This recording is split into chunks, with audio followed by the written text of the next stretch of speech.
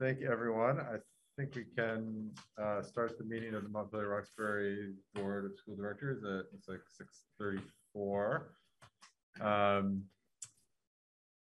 We've got Amanda's going to be a little late, but she should get here in time for the legislative discussion. Is Kristen online? Yep. Kristen's online. Anna cannot make it, unfortunately. Very pleased tonight to have members from the delegation that represents Montpelier-Roxbury and Washington County for a discussion in a few minutes once we go through some initial business. So first order is public comment. We don't have anyone in the room. Is there anyone online who wishes to make public comment? Please either raise your hand with the raise hand function, or if you want, you can just unmute yourself and let yourself be known.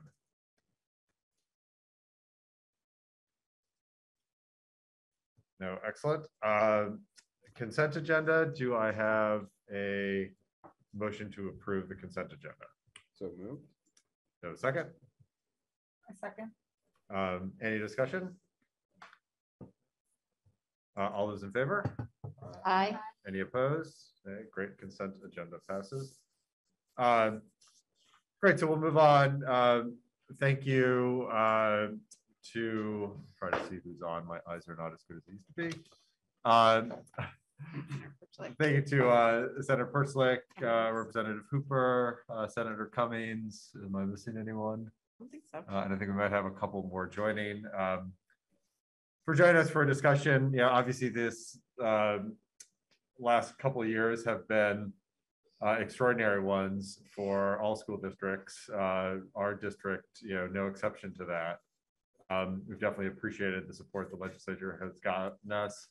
And in some ways, I think we're in a more fortunate position than we thought we would be. A lot of the financial hardships that many thought would come to pass thus far have not, and if anything, we've actually seen unanticipated, particularly federal money, but even the money from the state has been strong and certainly much stronger than predicted. So thanks to the efforts that everyone played in making that happen and continue to make that happen. And in other ways, this has been more challenging than we thought. The virus has certainly lingered with us longer than anticipated. It seems to do good jobs of ducking and weaving every time we feel we've passed a milestone. I know just talking to administrators and teachers and people around the school districts that in some ways this year has been a lot harder than last year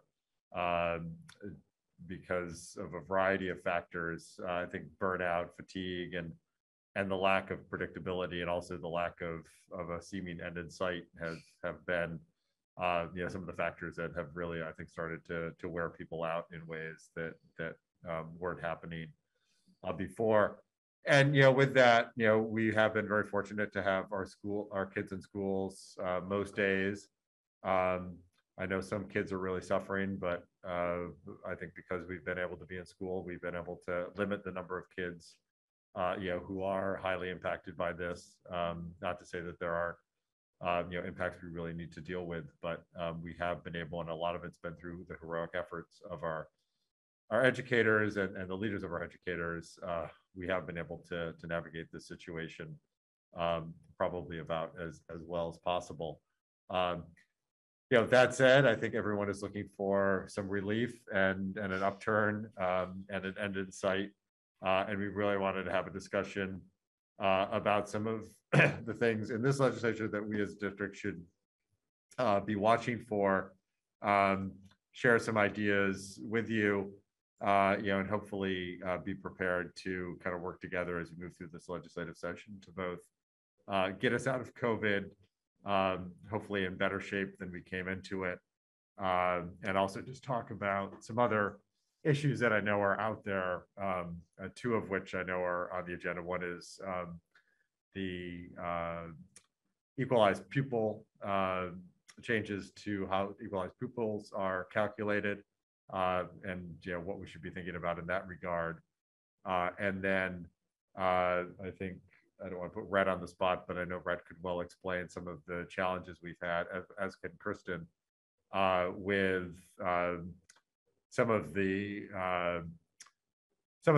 laws around how districts can go about voting. We've got a couple issues where inconsistencies between the two towns' approach have had, I think, unanticipated consequences on mail-in ballot voting, for instance, and the ability of non-citizen residents to vote. So with that, why don't I hand it over to the senators and representatives to introduce themselves and just have the floor to talk about the perspective from the State House and some of the things that you've been seeing and that you feel we should have our eye on, and then we can just open it up to the board for comments and Q&A.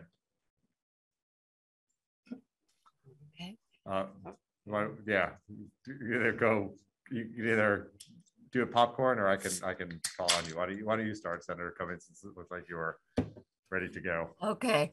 I'm Ann Cummings, and I represent Washington County in the Vermont Senate. I chair the Finance Committee. Finance deals with property taxes. We deal with taxes.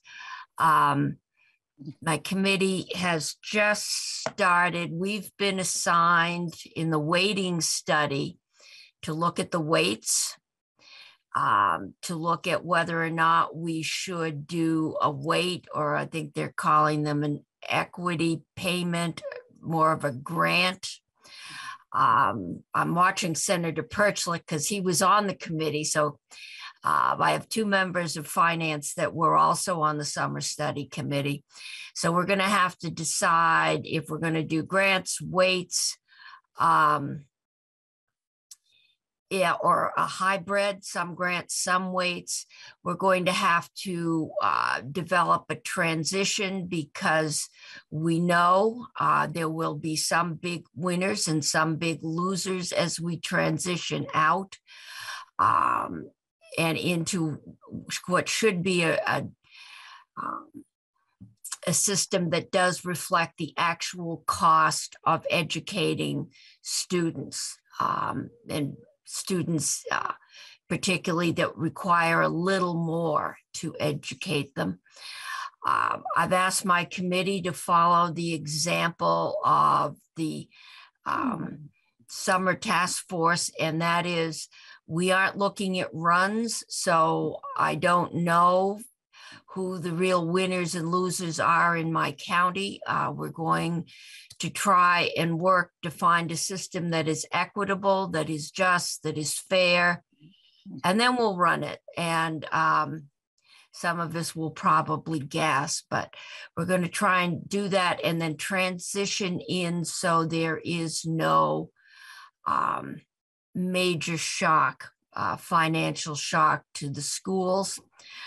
You've probably heard a year and a half ago, we were looking at $150 million deficit in the ed fund when this whole COVID hit and everything shut down.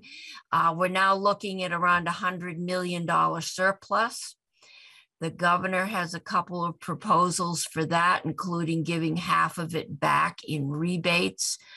I think my concern and my committee's concern is making sure that no matter what we do, there's adequate funding there, because once we get out 2 years, the growth rate, I think 3 years out, is predicted to be, and I'm looking at Representative Hoopy here, like 0.8%. And then there's inflation, and when the feds start playing with interest rates, there's always the danger that we'll cool it too fast and go into recession. So that potential is hanging out there, and we want to make sure that the money is there to fund schools in the future.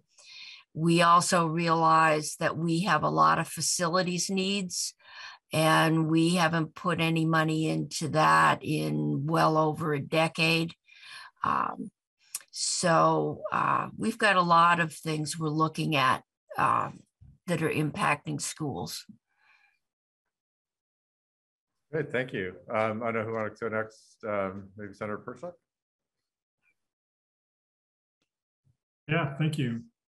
And just want to also thank you for your service on the board. I'm Andrew Persick, representing Washington County, and I'm on the Education Committee. And we hear a lot about how stressed and difficult it is for students, parents, teachers, administrators, and school board members.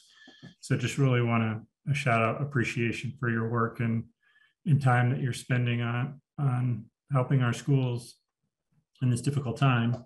To answer the question about things that I thought the school should be aware of, probably in an order of least important to most important, but one, I'm on the Transportation and Education Committee, and this year I'm on a third committee. I'm on the apportionment, which is like the redistricting of the legislative lines.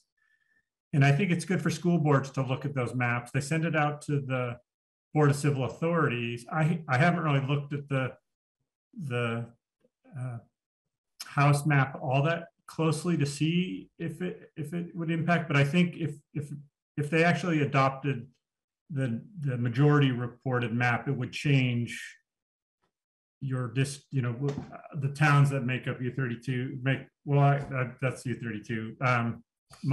But Roxbury and Montpelier would change a little bit on who they are. So it's just something to think about. But the weighting study, Senator Cummings talked about how they're being the Finance Committee is going to really take the weights, and there's a whole bunch of different weights, or the equity payments, which could be just dollars to the schools directly for those issues of poverty and rurality and size and grades. And Superintendent Bonesteel has been very helpful in that process and coming into the summer committee and talking, and also to the Education Committee. But in education, we're talking about English as a second language. And Superintendent Bonesteel did come in specifically and talked about the issues that Montpelier-Roxbury are having with English as a second language, or English language learners. So we're going to be taking that on, and the task force recommendation was to do that as a grant and not as weights, which some school districts and people in the state don't like. So it'd be interesting to hear how the Montpelier-Roxbury district thinks about a grant for English language learners instead of the weights. And we just got a new estimate of what that would be, but the proposal coming out of the task force was a base grant of $25,000 plus $5,000 for each additional ELL student that the school had. Act 173 special education is supposed to be finally put into place in July, but there's people talking about it. If the weights and the funding around weights and ELL aren't done, then we should also postpone Act 173. And I'm hearing from some other special educators about maybe postponing some of the other rules that are to go in place in July. So if you have any comments about Act 173 and special education, I'd be interested to hear those as well. And then the last thing that I would say is the thing that Senator Cummings mentioned at the end of her talk, which was the school structures. We did last year a big effort to try to do an assessment and an inventory of all school buildings in the entire state. And we're going to get a dollar number at some point during the session. We know it's going to be a huge number of the deferred maintenance that we have, but it's something that Secretary French is really interested in. So we're working with the Superintendent's Association and others about how we can really help schools with their infrastructure, with their facilities, because the state hasn't been doing any aid for construction for many years now. And I'm particularly interested in the HVAC work that we started last year and continuing that with some specifically around renewable and clean heating for schools. It's something I'm particularly interested in. So that's what I've been working on and what I think would impact the Montpelier school. We're saving all questions until the end, correct? Yeah. Representative Hooper? Yeah, hi. So I'm Mary Hooper. I represent Montpelier. I am not sitting where I usually do in my office because, in our house, because it's cold. And if my screen is too weird, I can go somewhere else. I can see I'm flickering a bit, but I'm by the fire next to my dog. So Sounds tell like a me great place if to I be. should place. move. Yeah. You're good. So it's okay, thanks. Yeah, so I'm the chair of the House Appropriations Committee. So we handle the other side of the ledger from Anne.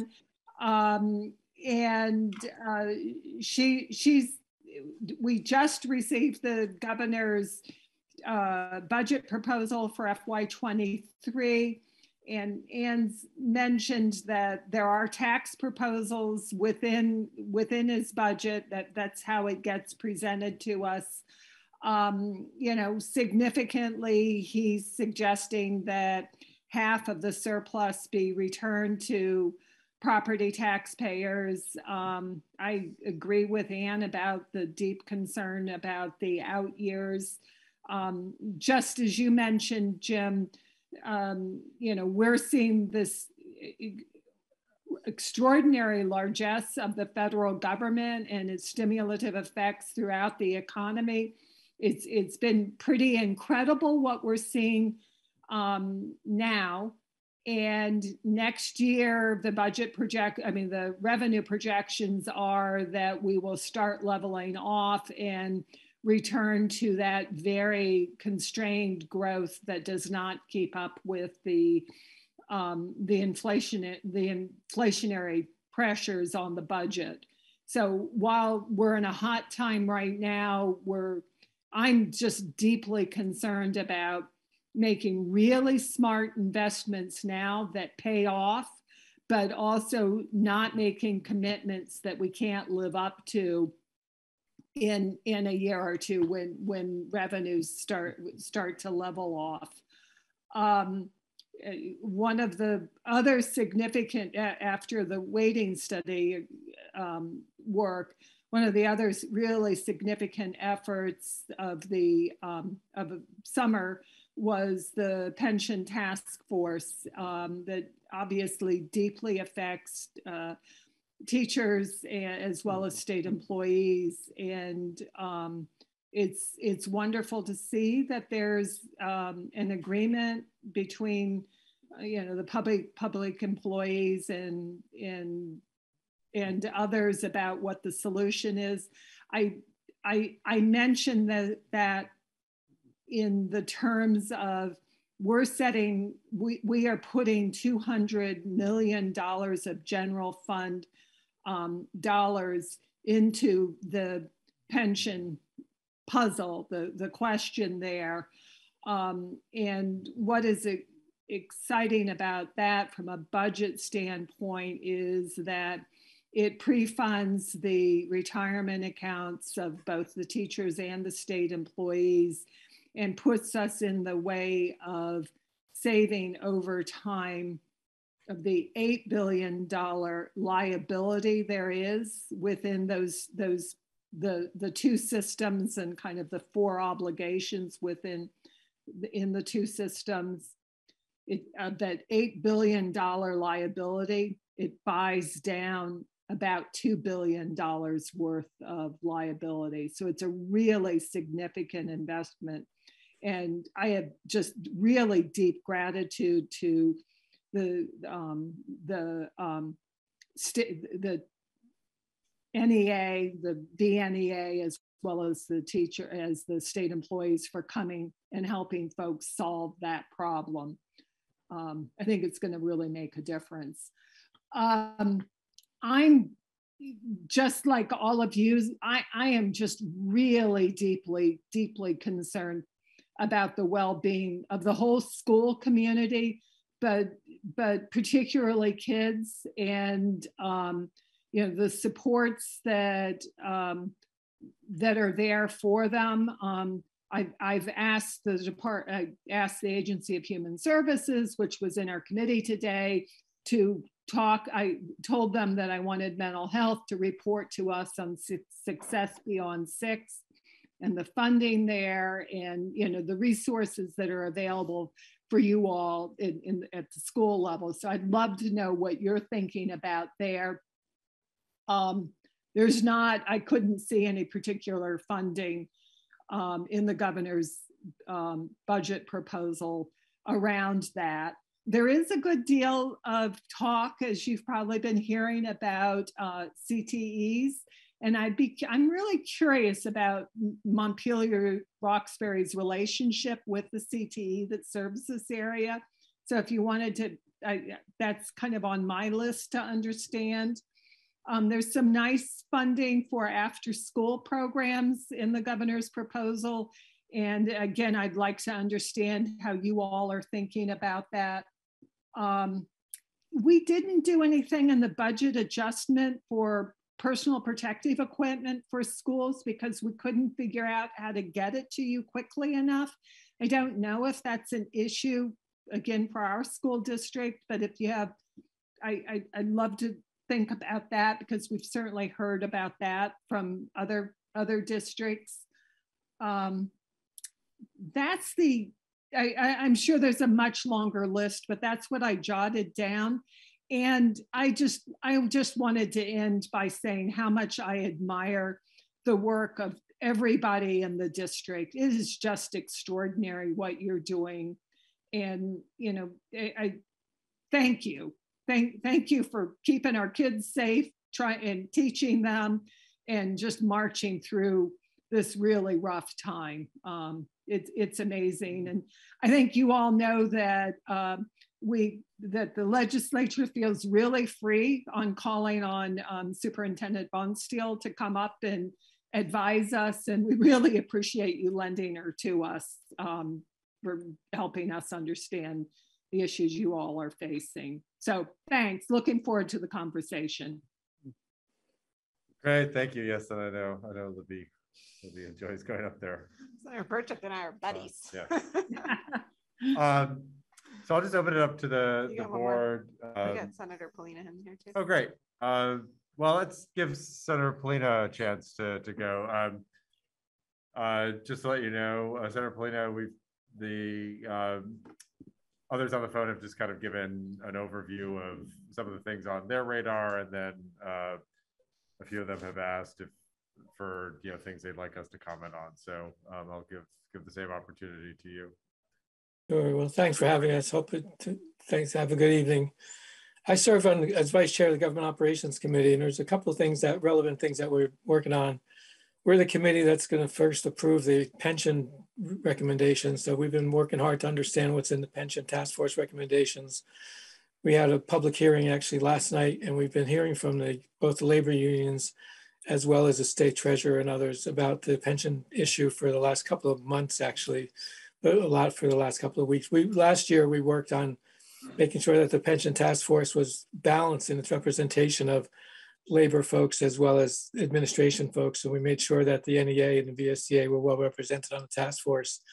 And that's made a big difference. They started out with the need to build a lot of trust on the task force, which took a while to do.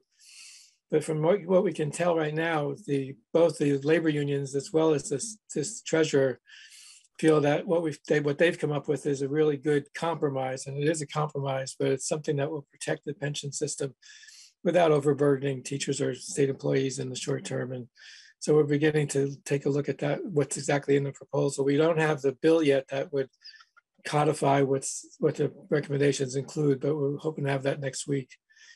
We also, in government operations, we spend a lot of time trying to make it easy for towns to function in a way that is safe, function safely, but still be able to function adequately.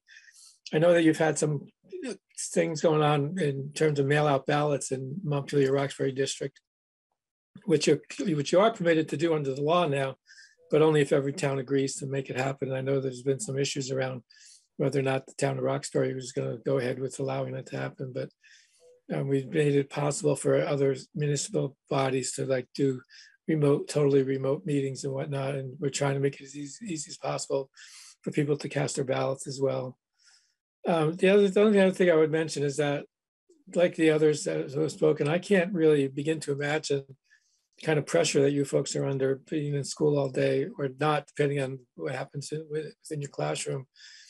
I mean, the work of teaching is difficult enough, and to do it during a pandemic is just unfathomable for most of us to begin to understand. So if there's things that we can do that makes your job easier, we would certainly be willing to take that on. We're limited in what we can do because there's no state of emergency anymore. So we've tried to talk about mask mandates and other things like that, but we run into a lot of roadblocks in terms of moving those things forward. But I mean, I really have a lot of respect for the work that schools are doing these days. And it just seems like such a difficult situation to be in. I really appreciate what you're all going through. So I mostly want to hear what you folks have to say in terms of this evening, but in terms of the pension debate, we're moving forward on that. In terms of trying to make it possible for towns to function adequately, town municipal bodies to function adequately and remotely, we're working on that. And we're open to ways to try to make it easier for schools to operate as well. But I look forward to the conversation. Great, thank you, Senator. Let's open it to the board with other questions or comments or responses. I have a little later question. Yep. Thanks everybody for joining. Andrew Stein here. My question pertains to the weighting study because that was referenced several times, and then, well, not just the weighting study, but the school equity funding proposals that are on the table, because at this point we had this weighting study and then we had this task force, and there's several different proposals on the table. Mhm. Would it be possible to, and you don't have to answer this now, but I think it would be helpful to school boards, not just our school board, to have an understanding of the different proposals that are out there. And in the past, the Joint Fiscal Office, Mark Peralt, would every once in a while, when there was a big education funding proposal, I think it was through the VSBA, if I'm not mistaken, would provide school boards with an overview of a situation where it was very balanced. Like these are the different options that are on the table, and this is how it would impact you. And sometimes this might be after the fact. It might be, here's what was decided during the legislative session, and this is how it impacts you. And this happened at least a couple times that I can remember. And I feel like something of that nature would be really helpful to school boards to navigate this, because we don't have the resources at our disposal necessarily to understand all of the different options that are out there. Or if there is a resource and you can direct us to it, that would be helpful. Okay. I see Representative Hooper and Senator Perchlik have their hands up. Representative Hooper? Representative Hooper, yeah. Yeah. Thank you. I remember when Mark did that presentation at what was then the Montpelier School Board, and I think he may have done it partly because he was then a resident of Montpelier, and it was kind of doing his civic duty. I can certainly take the request back to JFO, but what I have to say is, on the finance side of things, which is Ann's side of the ledger, they are down 2 staff people. We're really sad because Mark chose to retire, and he was the rock star of this issue. Yes. So it may be hard for JFO to provide that, but I hear you, and we can have a chat about how to provide that information out that to help districts with these questions. Senator Persick, wait.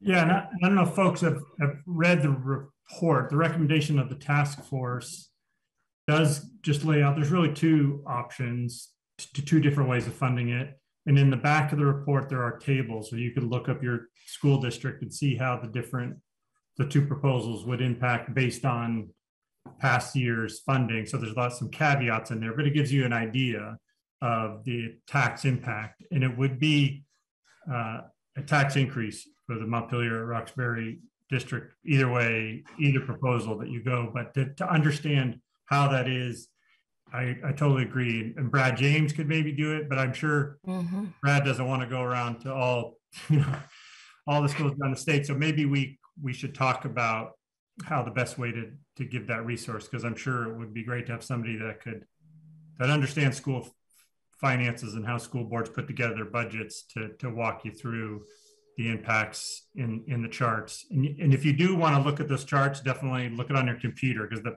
printout is like tiny. And even on the computer, it's kind of hard to blow up. So hopefully soon we'll be able to like provide some Excel spreadsheets that you could look at and compare the different options. But that's kind of the work that we're in Senator Cummings committee mainly is going to be going through to try to figure out what the impacts will be. And Right. And I actually thought this would start in the House because you have two representatives in the House and they represent you. It's starting in the Senate, and in the Senate, everybody has schools that are winners and losers. So in general, so we're starting. And again, we're going to not look at those individual spreadsheets until the end. We're going to have a look at everything that the task force did. You know, in recommendations, they've changed the weights. They've put more weights in. There's a weight now for middle school where it used to just be high school. Now they've put middle school in. There's weights for ruralness, probably won't hit Montpelier, but Roxbury definitely will be impacted by how rural they are. We're going to look at all of it, and we're going to see if we can, you know, come up with a plan. This week, we had Brad James go through and explain how the weights work now. The weights have been there since the foundation formula. I've never looked at them. I don't know that anyone has. They just were. And school boards accepted them, and they were. And this is the first really heavy lift we've had. So we're starting at ground zero. It was enlightening and humbling to watch Brad James walk us through how weights now can cancel each other out. So we're going to be working through that. Then we'll do the runs. And after we make a decision, it's going to go to the House. And they're going to be, I'm sure, much more focused on the impact locally. But we're going to, and then we're going to do a transition in so that there won't be any, you know, 1 year huge impact. And this all interplays, it's taxation with tax rates and the common level of appraisal and your grand lists, and so much is changing right now. We're trying to get a handle on it before making any commitments. My commitment is to make sure you're adequately funded long run. And I'm concerned about, I didn't see anything in the governor's budget either about how we're going to come out of this pandemic and be, you know, with exhausted teachers, exhausted, you know, management, exhausted school employees, and exhausted and discouraged children. I have a grandson who was in kindergarten when this started. He's not in Montpelier, but he is in Vermont. He's now halfway through second grade, and he's got 6 months of any continuous school experience under his belt. He was quarantined for 5 weeks this fall, and he's discouraged. And he is not alone.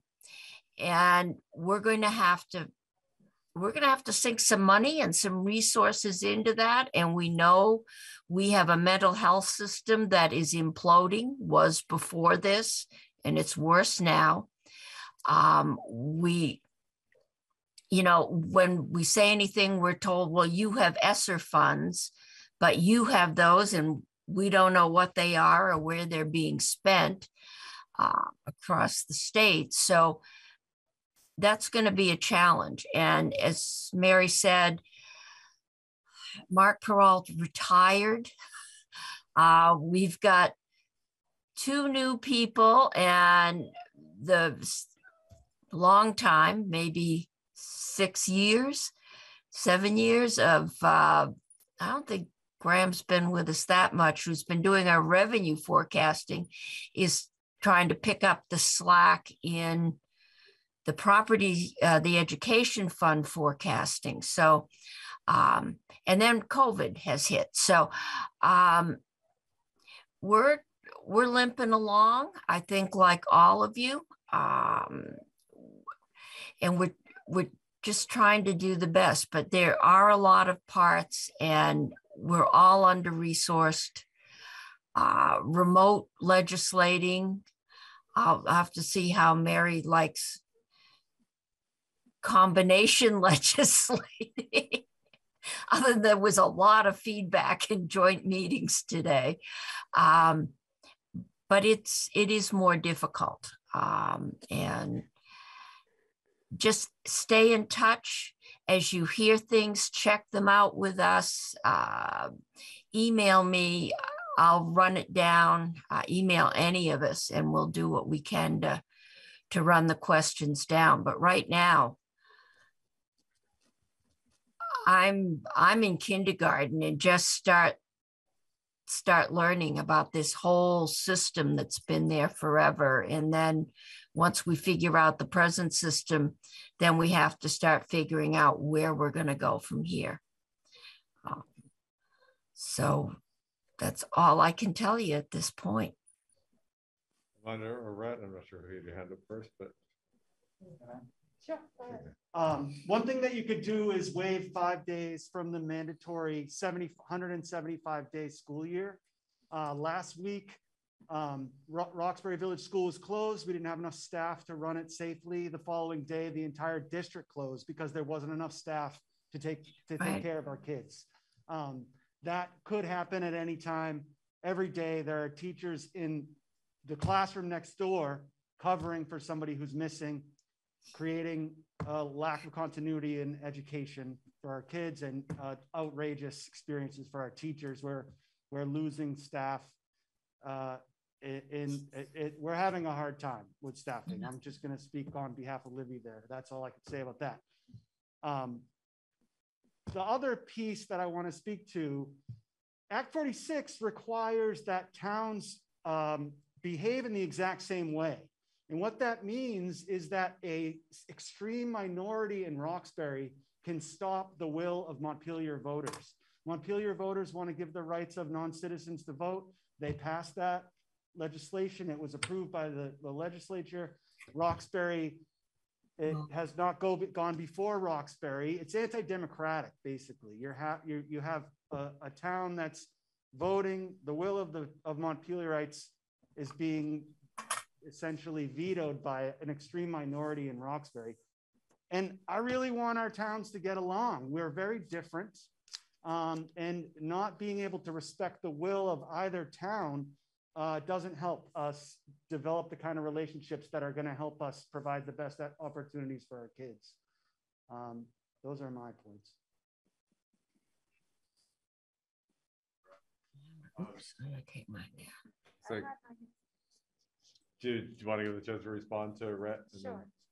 It's like Senator Pertzik. I'm just going to go across the screen. I don't know who put their hand up first. Yeah, and maybe Anthony might have stuff on the citizen voting because they worked on that bill in his committee, but you might have to pass a new charter or something. But I hear you on that issue.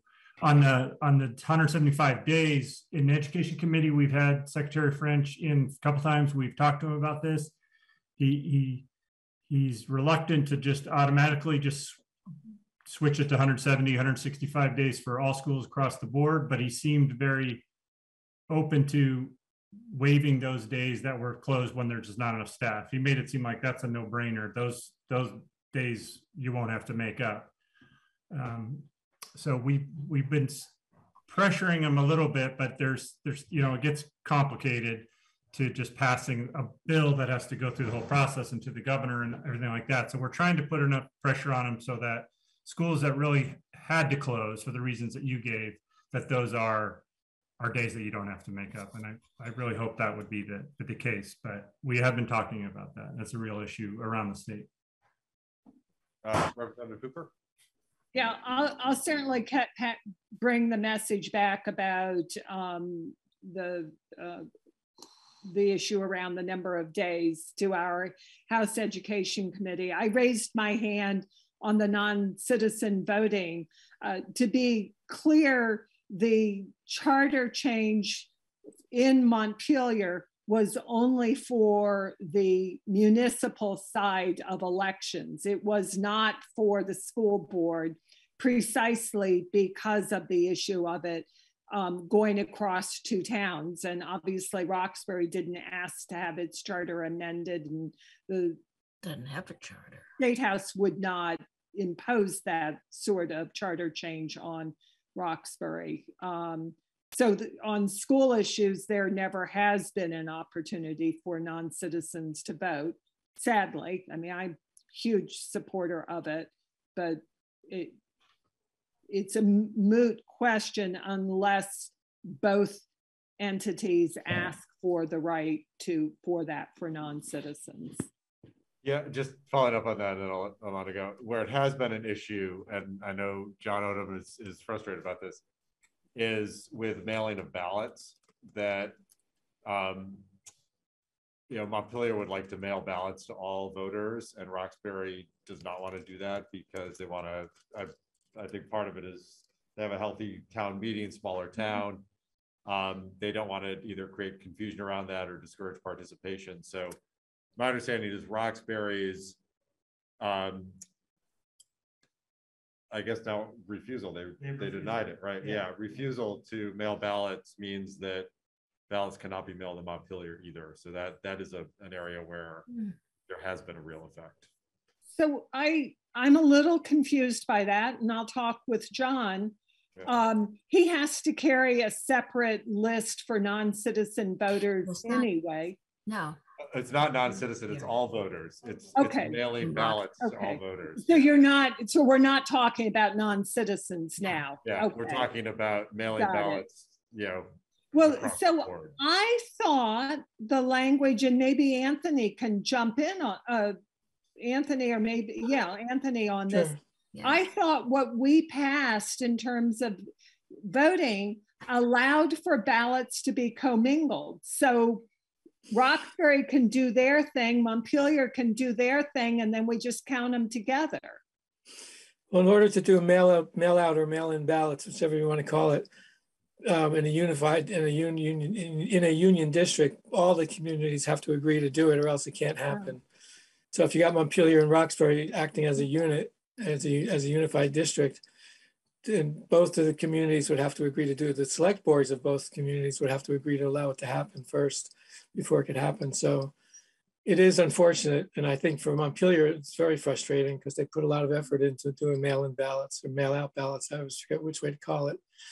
But the law says that both community or all the communities involved have to agree to do it. Otherwise it can't happen. So it is unfortunate, but that's what the law says.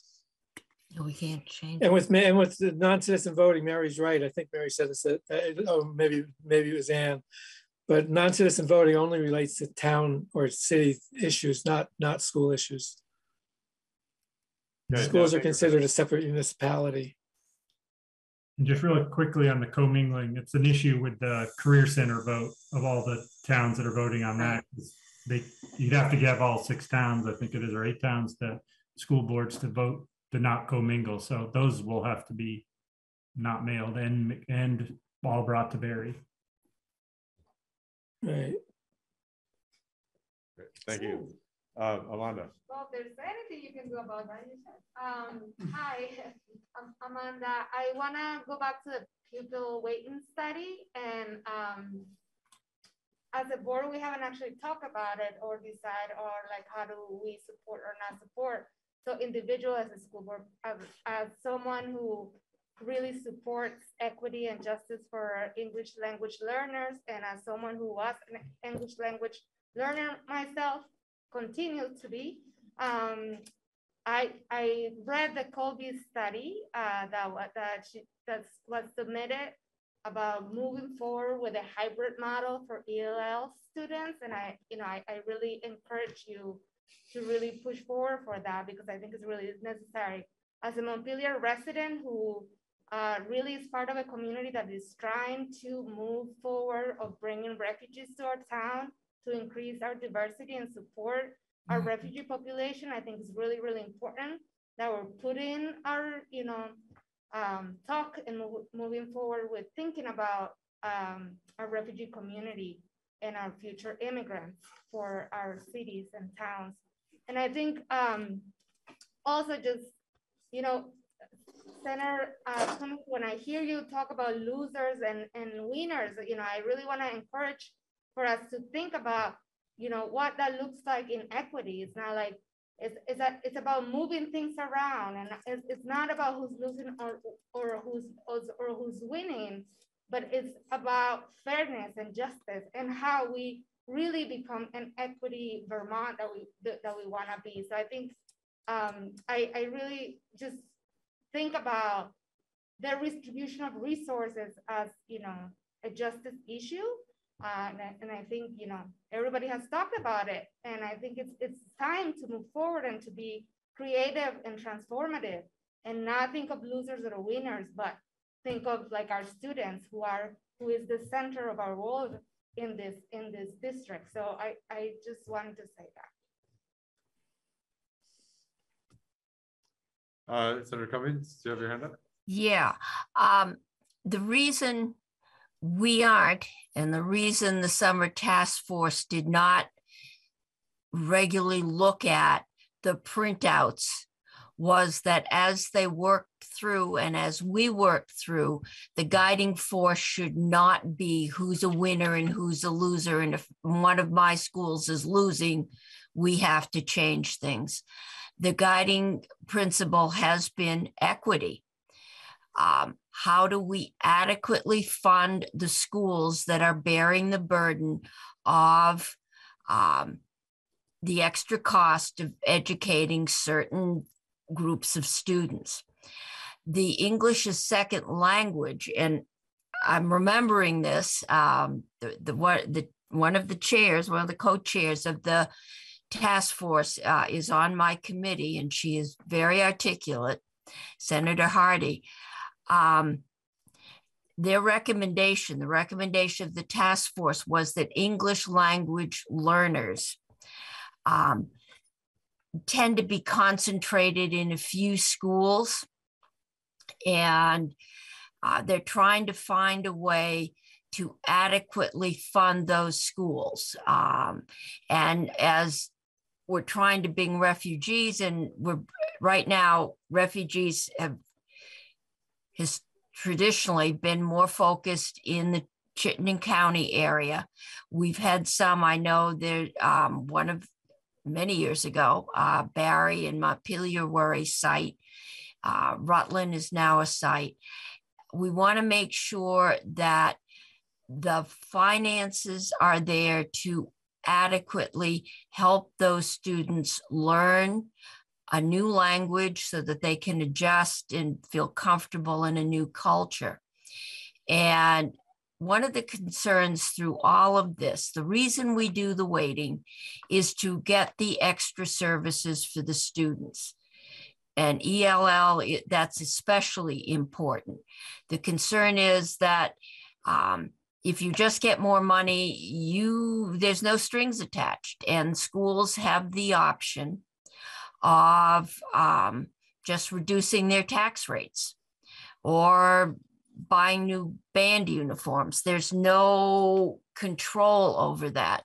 So part of, I think, what we're looking at is, and I know Senator Brock, who was on the task force and is also on my committee and a former auditor, has put in a evaluation so that we know that when we put this money in, that students are in fact getting a benefit, that English language learners do, until you learn the language, and it's amazing how quickly especially younger children, pick up a language.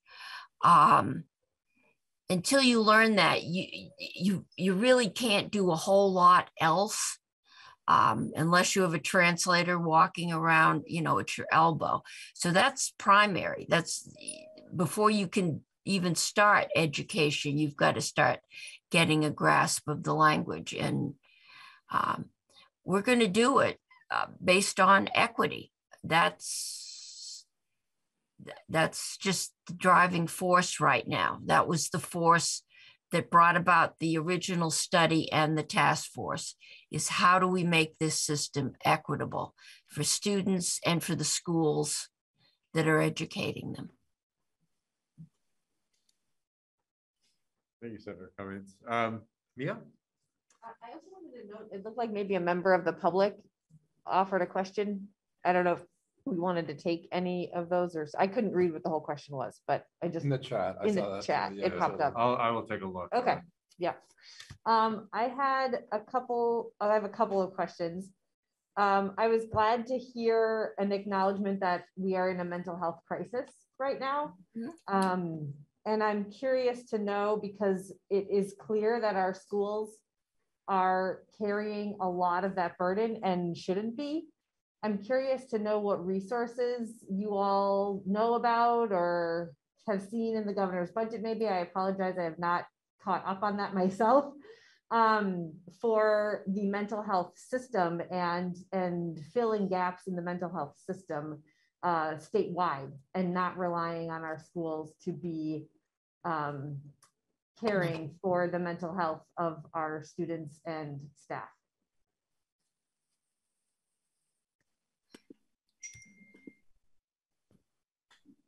Representative Hooper? So in the budget adjustment, which passed out of my committee last week and is going to be on the floor of the House tomorrow, we significantly added to the governor's, to the current fiscal year budget, resources for designated agencies who are, one of the key providers of mental health services broadly in our communities. We significantly did work on that.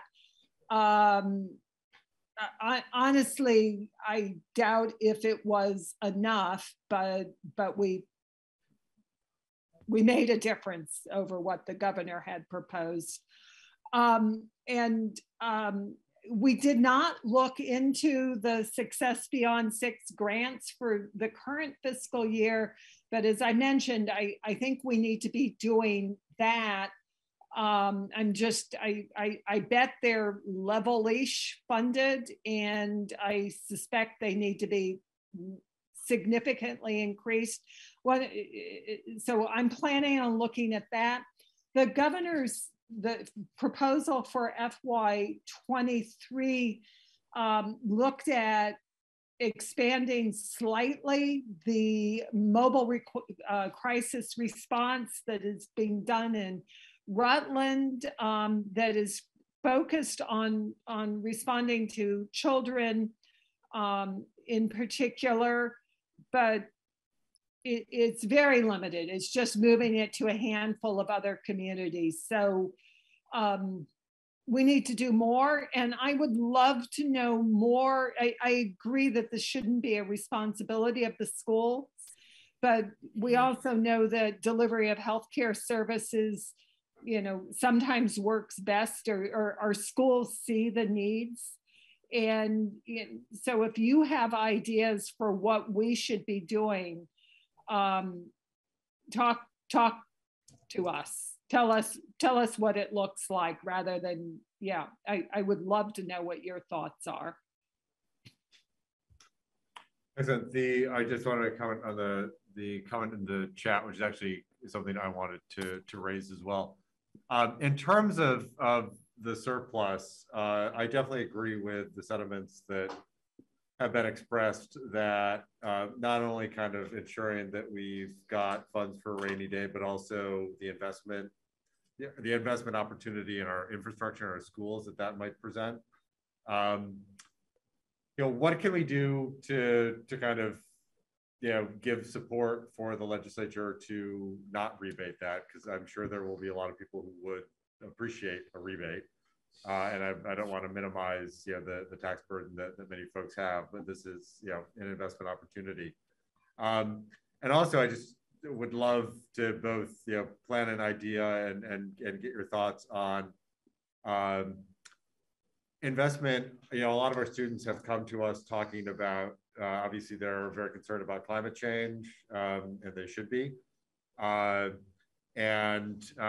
thing that a lot of students are very interested in doing, and I think a lot of board members share this desire, is to make our schools part of the solution and to be carbon neutral. Are there some investment opportunities to invest in things like heating systems and buses to get either lower or no carbon solutions in both school transportation and school heating? I can answer that last point, and make a couple other quick comments.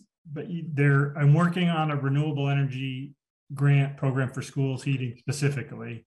We passed the language last year. Appropriations kind of said, well, we'll keep the language in there, but we'll take the money because there's going to be a whole bunch of climate money with ARPA next year. I think it is ARPA eligible. Some I've been working on over the summer. And so I think there'll definitely be opportunities there. Heating the Montpelier school is tricky. I mean, there's the whole district heating issue that happened, but I think there will be money there, and for the heating system, but also for the electric buses and transportation. There's a bunch of money for buses, but also for charging stations and things like that. And the school as a workplace, so that teachers that drive electric cars can plug them in while they're there. So definitely working on those things. And on the funding, I mean, you don't have to. I mean, you might have to convince the governor so he doesn't veto it, but Mary and Ann and their committees, they can work on how that surplus is dealt with. And one of the issues that we talked about in the task force on the weighting task force is that some of these changes will be quite dramatic for some districts, and some of that surplus could be used as part of the way to feather those in. In addition to over time, this is an opportunity to do this equity work, but make it not so much of a big hit to some of these taxpayers. Okay, thank you. Senator Cummings? Yeah, the governor did his address and he told people they're all going to get a rebate and we're going to lower your tax rates. And he's told people they're going to get, a couple of groups like nurses and childcare workers were going to give you a tax credit. But there's nothing in there that I've seen about tax credits for mental health workers. And we have as crying in need for that as anything. He's asked us to do a rebate, but there's no details. Is it going to be income based? Is it going to be everybody? He's saying half, but no fleshing out of that. The other half of the surplus he wants to use for technical education and beefing that up. But again, there's no details, and the finance committee doesn't know anything about technical education. So I'm dumping that back to education. And again, I can't see how we are going to get through the weighting study without it impacting the education fund. We were very concerned because we did see a $30 million increase in pension cost last year, that the pension negotiations could really up it, but it looks like we've taken the worst of the hit in the ed fund on that. But weighting could be, and just because we're flush this year, there's a lot of needs And a lot of it, you know, and it's climate change.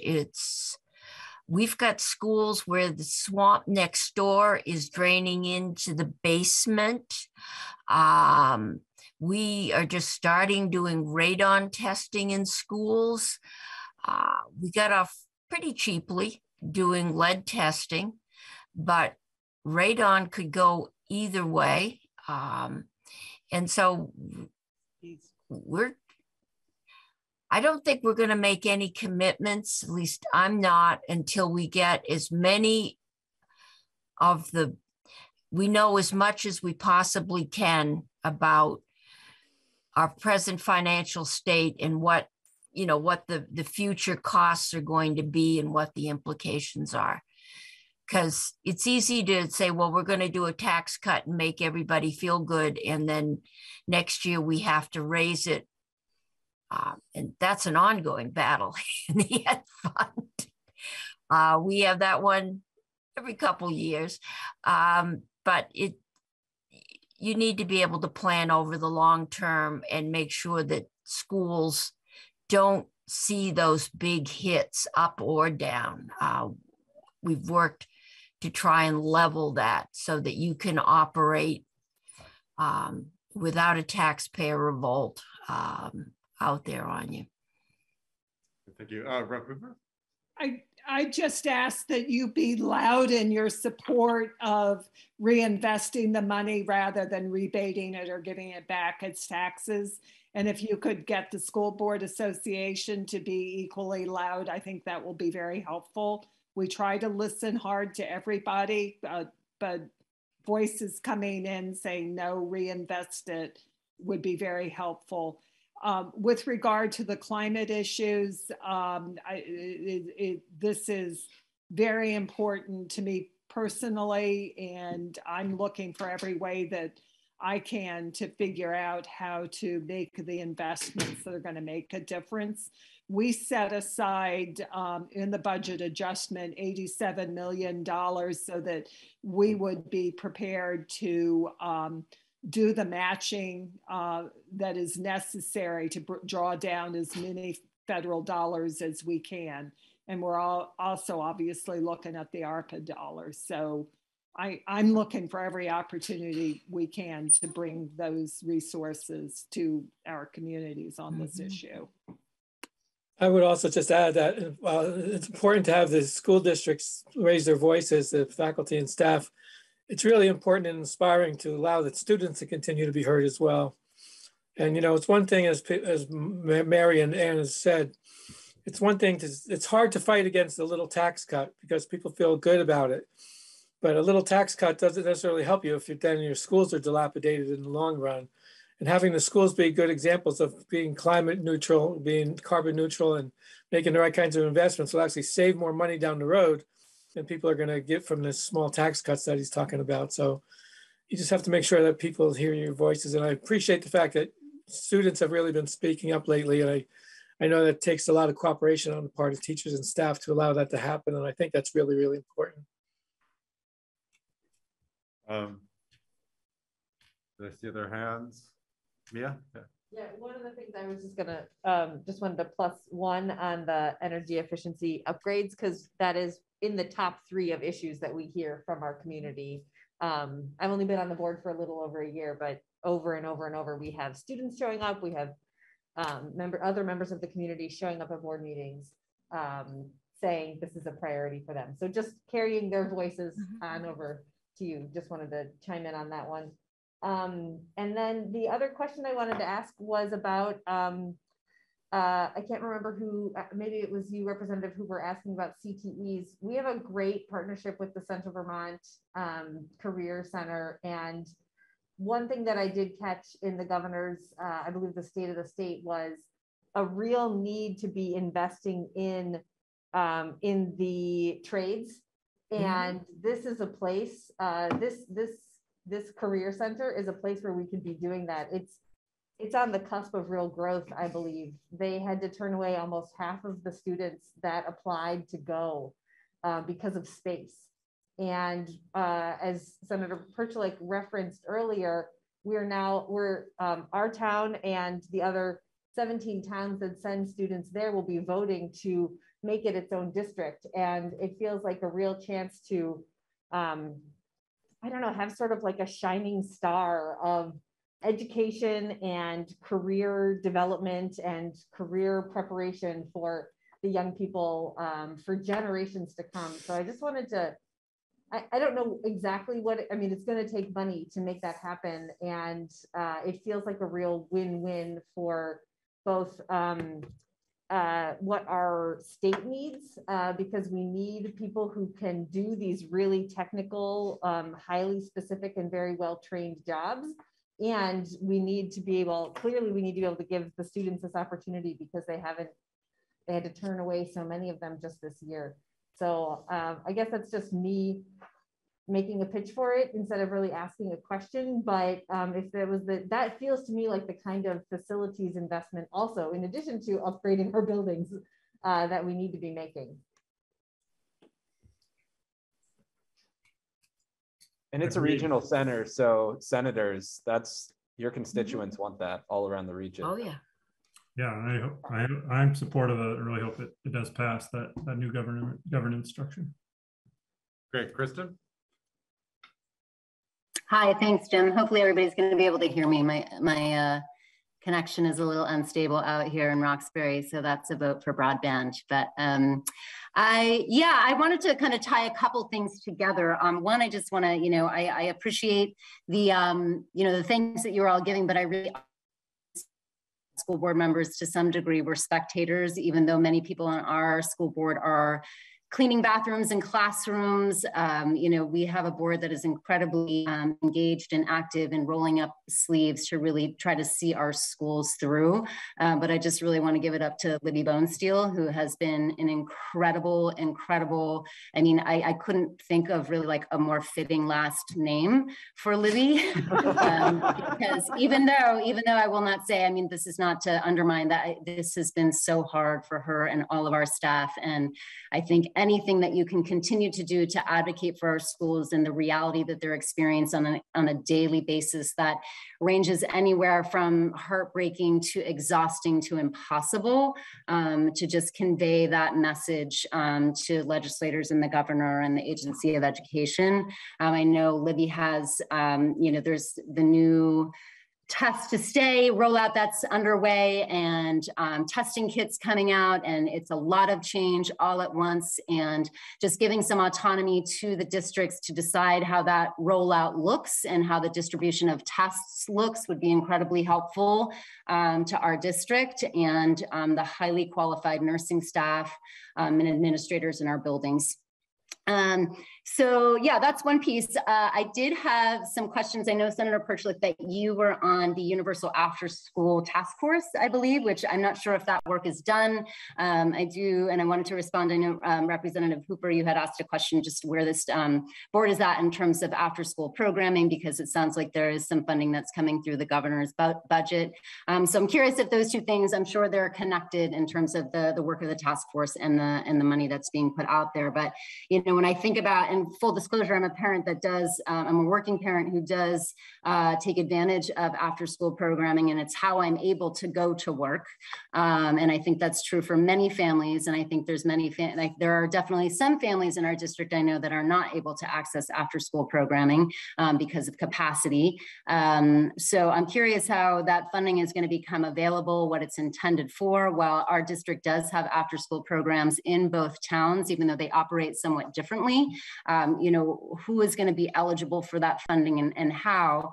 And then I would just also wonder, after school programs can be really, really powerful settings for mental health services. A big role of after school programming is social, emotional, and behavioral supports of our students, and just, encouraging some rethinking about how after school program funding could be extended towards really kind of bulking up mental health support opportunities, even though I know our resources are also thin in terms of just people.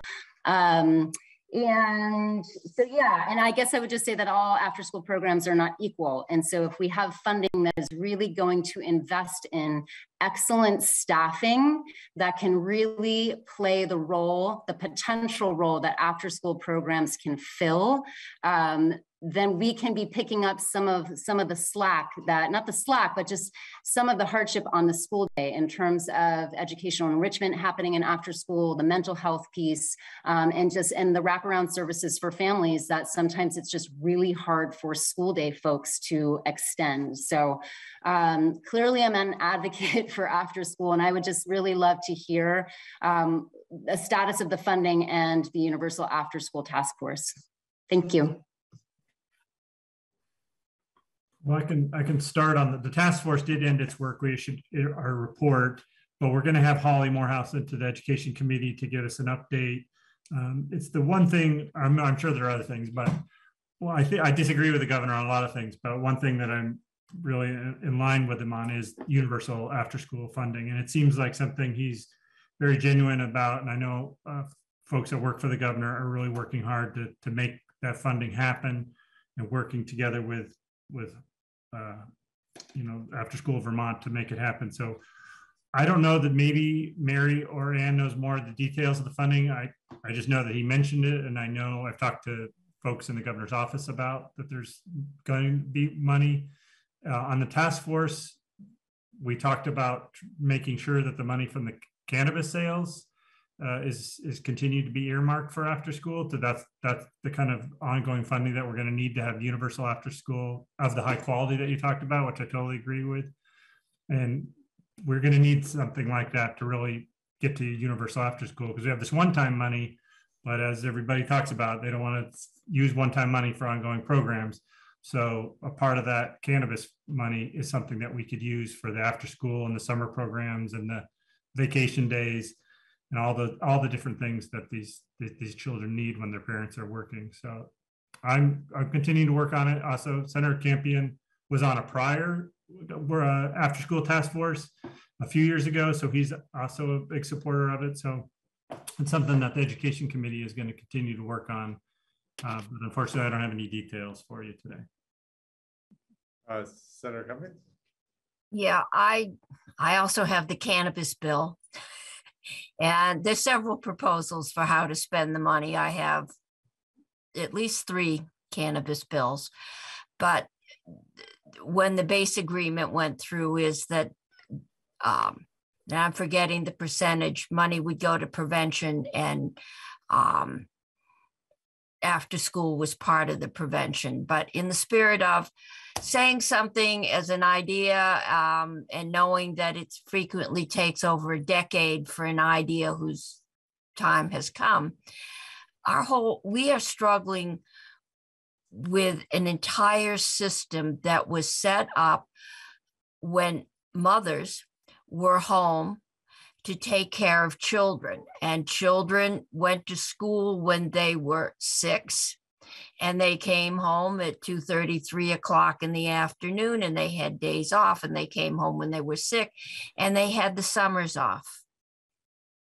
And that isn't so anymore. We're dealing with childcare, and we found out the stress in childcare is equal to the stress in schools, only the pay is worse. We're trying to find a way to socialize the fact that women are in the workforce, that children need someone to care for them, watch them, educate them while their parents are working. And that's preschool. I watch my daughters. One of my daughters is a vet tech. She drops her kids off at school at 7:30 in the morning because she has to be to work in the afternoon. Those same grandchildren go to day camp in Montpelier, fortunately, but it gets out at 4:30 and their parents don't get out of work until 5 o'clock. So their grandfather and I pick them up and they come to our house until their parents are free.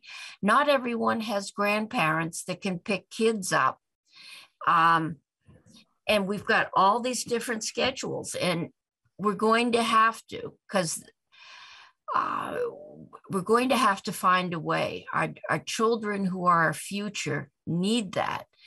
And we are working.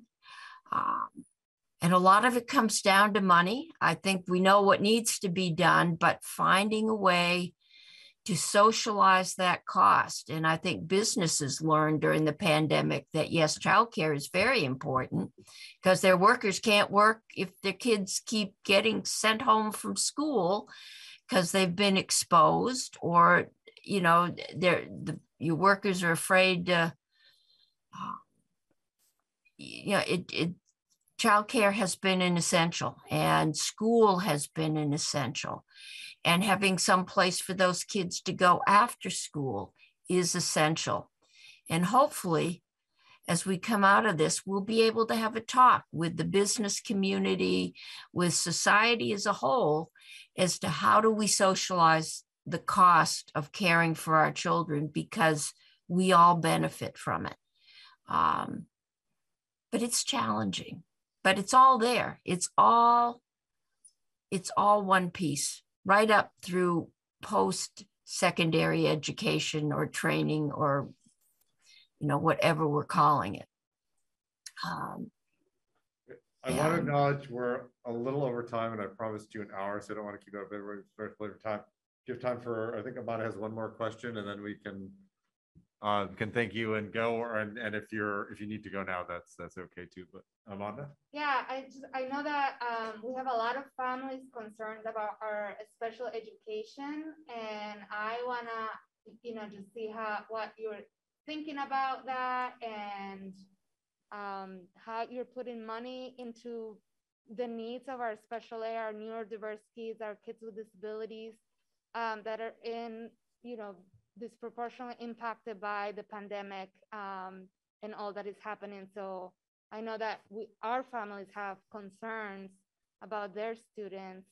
And yeah, I wanted to know how much effort and money you're putting to increase our special education funding and support for our families and for our teachers and our schools and our districts.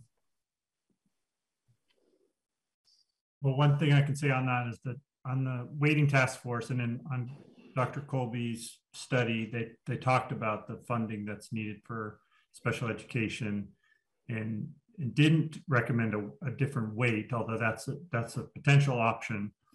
But it was clear that the changes of Act 173, which would change it to a census block grant, are going to have an impact on that. And sort of like the weights, it could, depending on which special education students you have which year, it could provide more funding or it could provide less. And so it's definitely, as far as from my perspective, if we have to make sure that the Act 173 changes happen together with the weights, because it's going to impact, they're going to be interconnected, all these things. And you need to know kind of how much, you know, what your budget is with the pupils that you have, whether they have special needs. We also talked about having a special grant for those students that are experiencing trauma, because that was something else that Dr. Colby identified in her original report, is that if you're talking about additional funding that gets some students up to performing at the same level as others, those that have experienced trauma definitely need more services. And didn't recommend a wait for that either, but recommended that we look at trying to find some kind of like categorical grant for that. So that's something else that we're going to look at in education. But I hear you, Amanda, and I'm also willing to talk to you and more about the English language learners and want to make sure that maybe you come into the committee and talk about it as well. Thank you. Great. Well, thank you again. This was a fantastic conversation. We really appreciate your time and your willingness to go a little over time. And we look forward to continuing to communicate throughout the session and working with you to both improve our schools and do good by our students and get us out of the current pandemic stronger than we came into it. So thank you again. We really appreciated the time. Thank you. Thank you. Thank very all the school people that are working so hard. It's amazing. Like Representative Hooper dropped something into the chat that she wanted us to, if someone could just read it out loud so we can all know what she said. Just says I have no details on the governor's proposal. Okay, great. Very helpful. Great. Thank you again. Good night. Alrighty. Thank Good you. night. See you all. Thank you. Bye-bye. Thank you. Thank you. So next on the agenda is a facilities committee update, and I'm not sure. We have an extra. We have nothing to. Nothing, another update on? No. Okay, that's, Update on that, right? Yeah. I feel like I should say it when he was still around. I work at the Department of Taxes because I'm used to saying that in front of these people all the time. Kristen did try to get us back together. We did have a plan in the fall that we thought it'd be great to visit the school buildings to sort of remind us the context of the conversations about the facilities. And so I do think we'd still like to do that. I think that has gotten rightly derailed by just the literal demand on staff time. That would yes, be involved in absolutely. that. So I think we talked about setting up some dates in the coming months and possibly having maybe in-person tours when it seems safe to do so in each of the buildings before board meetings. I'd do maybe one per board meeting, something like that. Yeah, no, that I think that's a great idea. And I know, I mean, I certainly did one when I was early on the board. It was very helpful. Those were different times, but I think when the staff feels comfortable doing it, we should definitely do it. It's really good to see even things like just seeing the heating systems and you know, how Seeing the board schools through work. Andrew's eyes, or seeing Yes, the the buildings schools. through Andrew's eyes is a completely different experience than you just walking through the hallways. Yeah, I believe it. excellent. Really briefly too on this issue with regard to net zero initiatives, the city audit did come out. It was published. I did send that around months ago. I don't know if I sent it to everyone on the board, but I think I sent it to the facilities committee. And I do think that's something that when the facilities committee next meets should review and discuss and talk with Andrew about general implications. It was at a very high level. But I think it would still be helpful. Yeah.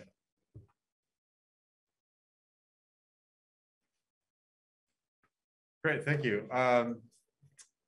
So we need to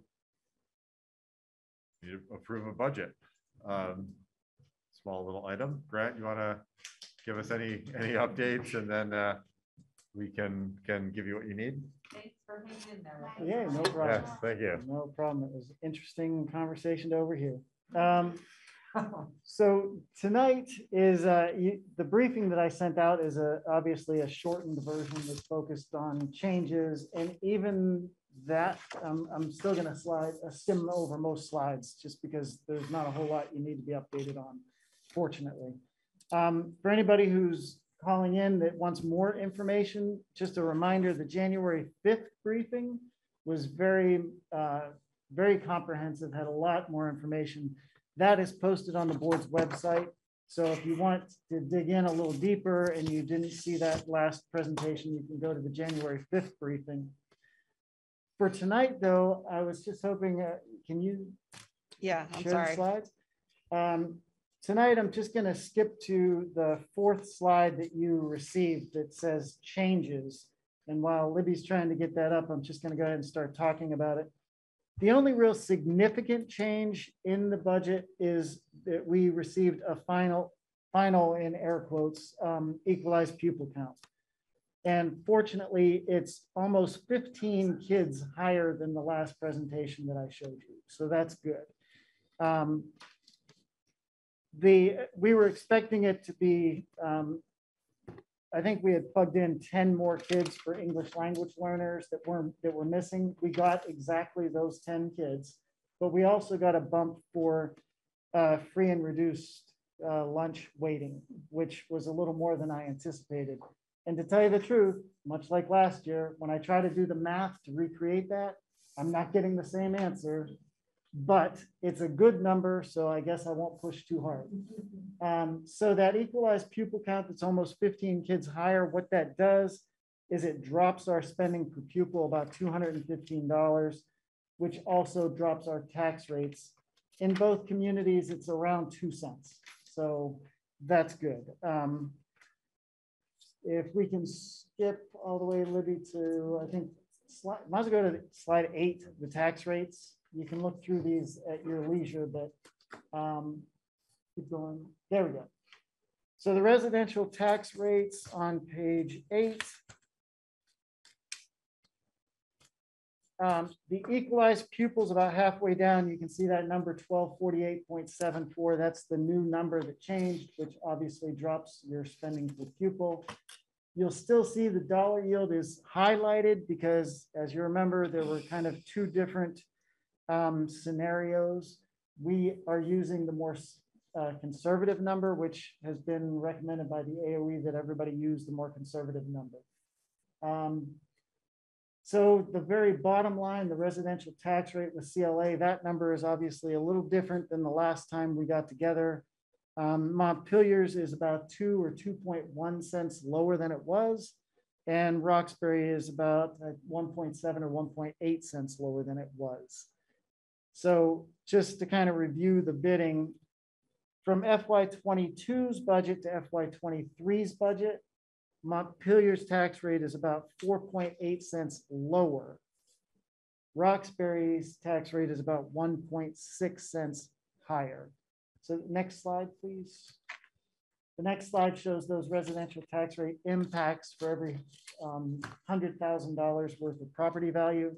So you can see in Montpelier, it'd be $48 less for $100,000 in property. In Roxbury, $16 more for every 100,000. And as the note says, we don't have a final dollar yield. That won't come out until after town meeting day. So these aren't final numbers, but this is pretty good. These are pretty good numbers for us. Can you skip? Actually, I think like maybe 2 or 3 more slides to like the summary. One more. So the budget summary, just as a reminder, we did get that influx of federal funds. We did have that dollar yield, which is significantly higher than it has ever been. So those things did allow us to add a lot of resources, which was awesome for us, awesome for the kids. And what's awesome for the taxpayers is it didn't create a huge burden to taxpayers. So the total budget increase, 4.5%. That's a pretty big number for us. It's usually around 3.5 to 4%. So it's a little bigger than usual. But because of additional federal funds, the increase in ed spending was only 4%, which is more kind of typical for us. The increase in spending per pupil is a little higher because we had a drop in pupils, but that dollar yield increase really bailed us out. So the bottom line, Montpelier's tax rate's going down 4.8 cents, which is 2.7% reduction. Roxbury's up 1.6 cents, but that is only a 1.1% increase. So I think that's very reasonable. Next, please. Just a reminder for everybody out there that our ESSER public plan is out there. There's a link there.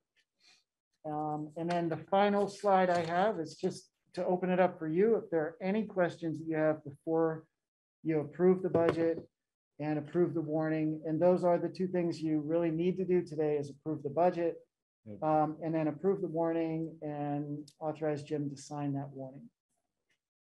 I was asked a question this past week by another board member, and I couldn't remember. I was asked if the per pupil spending if our equalized pupil number was final, and I remembered at some point in recent years it changed late in the game. We got some additional information. Has it changed in the past 5 years? Has it changed after this point when we voted?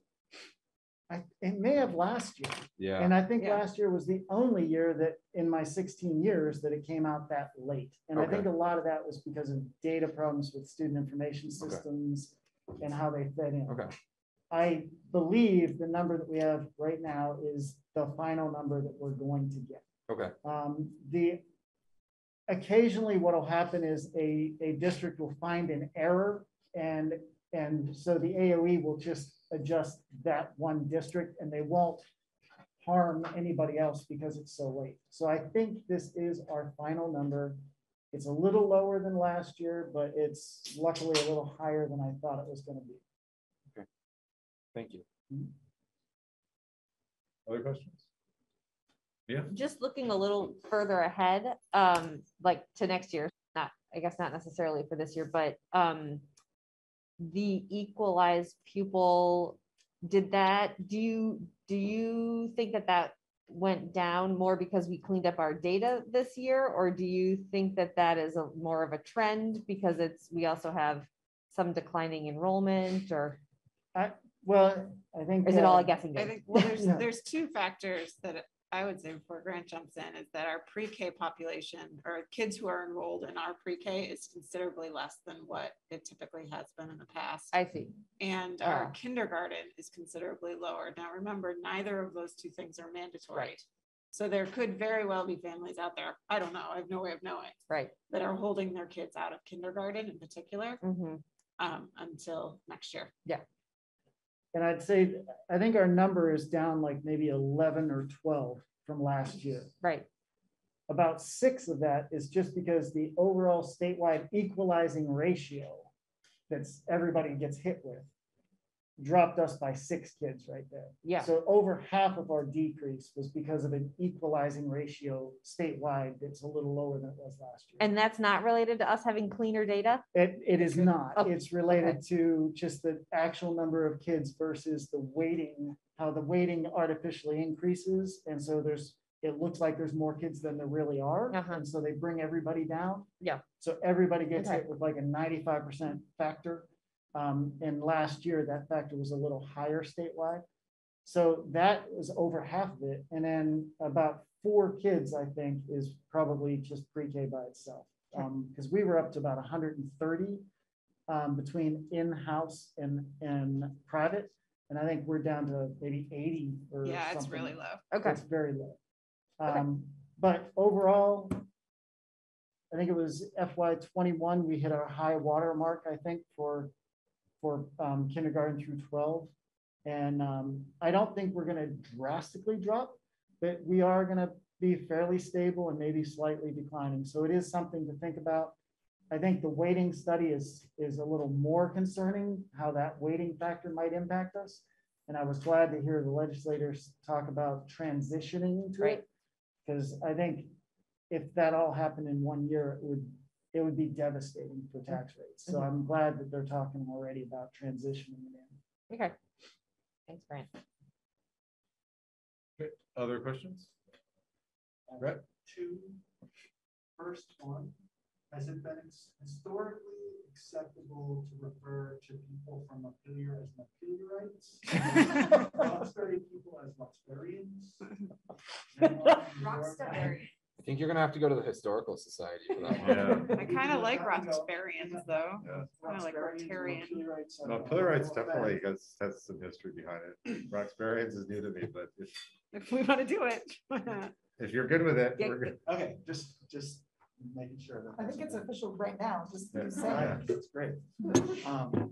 So I know that the common level appraisal in Roxbury is essentially causing us to pay higher tax rate with regard to the school budget.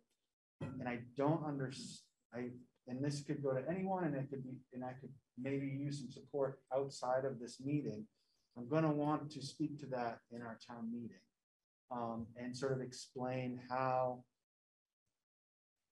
Roxbury doesn't get hit with a tax increase based on the common level of appraisal. Go back to that slide. I mean, it's 11.8% negative impact, meaning we would pay 11.8 cents negative impact, meaning we would pay more. So I think for Slide me, 8. the important piece to put in perspective for folks is that it was the overall actual tax burden, like the literal dollar amount that's on the property tax bill is still far lower. The CLA in Montpelier is at 80%, which is like that's pretty bad. And the property values in Roxbury have been going up and down. And there's such a small number of sales per year that it's a lot more volatile. But I think for me, it's helpful to look at the actual literal property tax bill on the same value is still lower. It's not that there's this. Okay. And if you can go back one more slide, please. Yeah. So yeah, on this slide, you can see it's Yeah, look. the CLA is 97 and 102 and 94. right. And the drop between 22 and 23 for Roxbury is dramatic compared to Montpelier. So even though Montpelier is seeing a drop in the tax rate and Roxbury is seeing an increase, it's still a much lower tax rate overall. And I think if you look at the trend, that one slide, that line graph, you can see that Roxbury is way better off than they were. Absorbed in the volume of Montpelier taxpayers, essentially. Is that kind of how it plays out? No, can you go back to that slide again, number 8?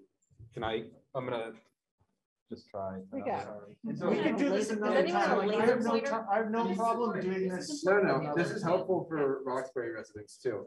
So before the CLA is applied, this is the tax rate. It's the same for both municipalities. So in FY22, it was $1.49 or 4.98. And then in FY23, it drops to 1.394. But the CLA is the thing that gets applied last.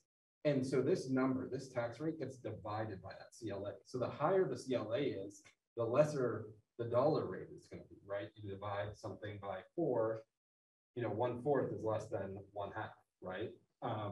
Same thing here. So the base tax rate is lesser this year, but because Roxbury's CLA dropped 6 or 8%, that is having a big impact in driving your tax rate up there. Yeah, I mean, that's the part. I know that the values have gone up a lot. There's been a lot of change. And that has nothing to do with much. No, well, no, but I mean, I'm trying to think of how the conversation is framed. Because property values sold at higher rates. Yeah.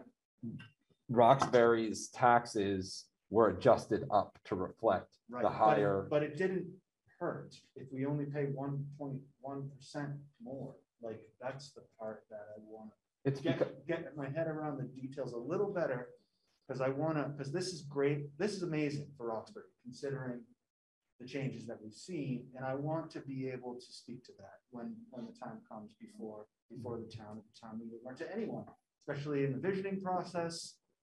All of this, I want to understand as well as I can, so that I can convey how important it is that this is where we are. I would say for both communities, the thing that saved us this year, saved a lot of people, and that is the high dollar yield, which is a statewide factor that gets compared to our spending. That dollar yield helped both communities out dramatically.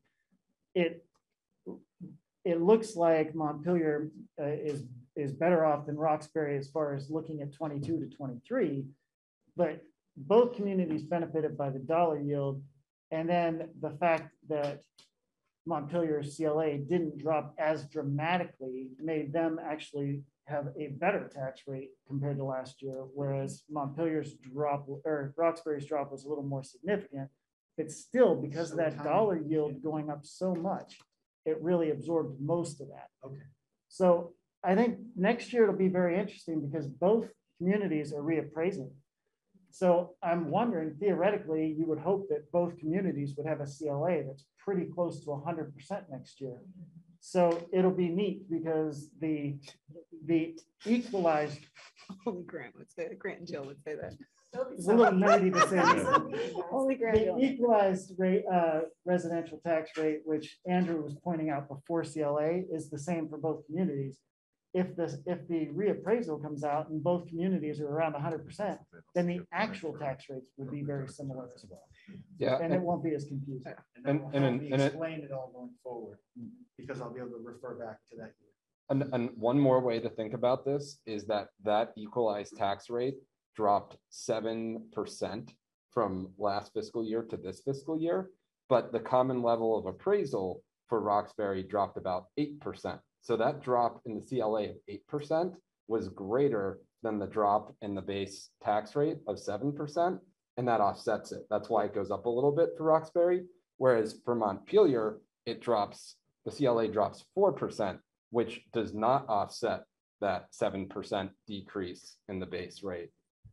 So therefore, Montpelier realized the increase. But it's, the CLA is based on, it's based on sales of properties in the different municipalities.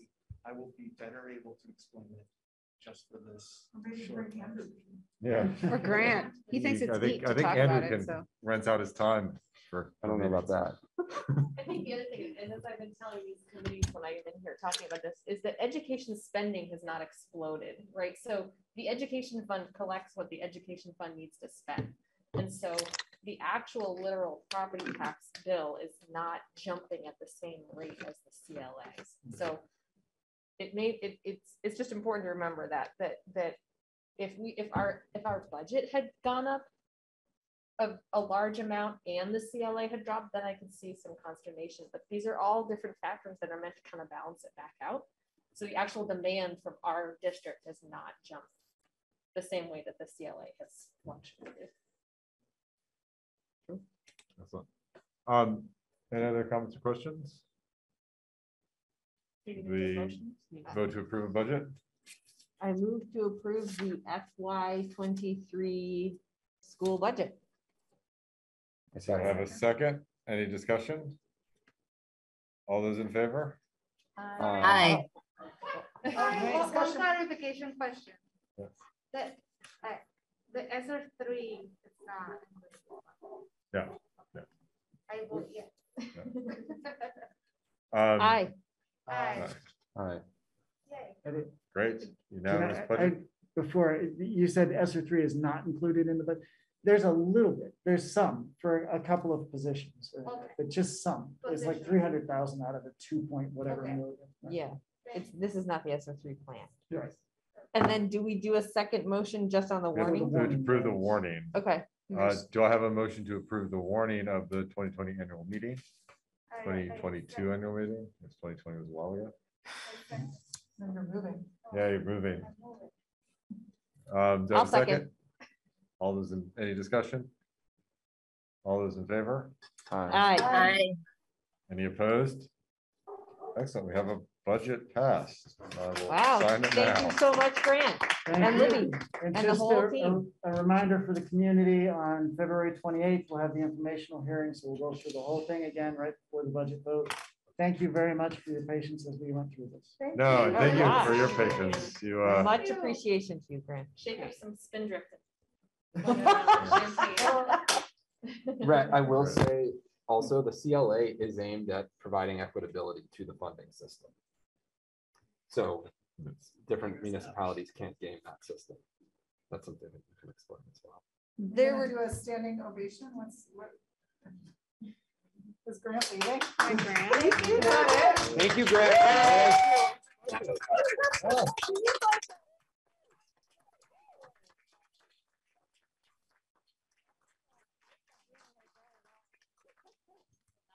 You didn't like that at all. Yeah. I loved every second of it. Jim, there were 2 warnings in our board packet. Did we just vote on both of them at the same time? Or do we need to vote on the second one? I think the second one was The second warning you actually approved last meeting, except it was for the Career Center. Right. However, we were sent some updated language Right. that was very minuscule. So you technically already approved that one, but we wanted to make sure you had the new language in it too. Okay, we don't have to And it was in the reapprove it. consent agenda, right? Yeah. Oh, it was in the Yeah, consent, thank you. I had the same question. Excellent. Thank you.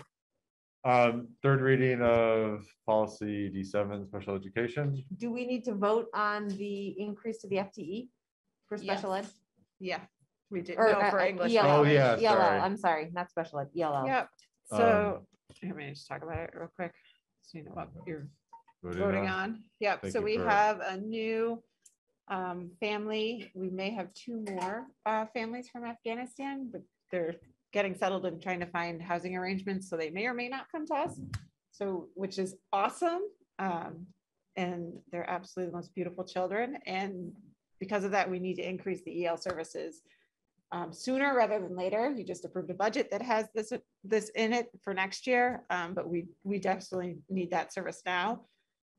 So it's a total cost, additional cost of $12,618 to get through the end of the year for us to move Laura Rooney from a 0.6 FTE to a 1.0 FTE. You already have the staffing? Yeah, great.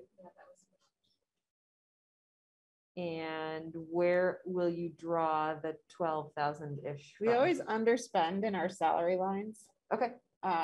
For multiple reasons, but Grant's not concerned about this impact to our budget. Okay. Is it new hires or just moving positions? Currently, Laura Rooney is a 0.6 FTE, and she was working as a part-time employee actually over at the Historical Society. And so she most definitely wants to move to 1.0 FTE. So no, we don't have to hire anybody. That you're not going to get that answer for a while. Sorry, Historical Society. Yeah. Oh, you're not getting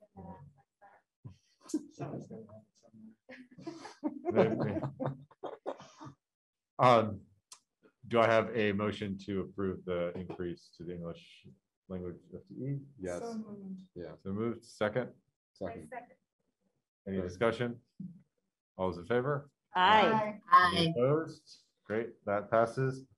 Now we're on to the third reading of the policy G7 special education. Any comments, notes, or edits? Otherwise, it'll Still no be manual, right? Huh? No, we should have asked them about that. It's just not. They're not the right people. Barking up the wrong tree there. Just kidding. Different branch of government. Not to be a nerd. All right, so that will appear in next week's I appreciate consent or next meeting's consent agenda. Yep. Excellent. Do I have a motion to adjourn? Can I just give an update of the answer? Sure. So we had 4 Zoom meetings at the BIPOC, LGBTQ, special ed, and literacy. I'm finishing up just compiling all of the notes in one document to send to all of you within the administration. I did want to just that, for some, we want to send the notes to those special pockets and say, you weren't here. If you still have time to give us some more feedback. So there's like a little form with the notes from the meeting with that, like if you have families in literacy, they can like fill out the Google form. So I just wanted to update you all on that process. And so I'll be sending what we have right now in the next few days. And then, I think we still have that as an ongoing kind of just process. It was very rich. I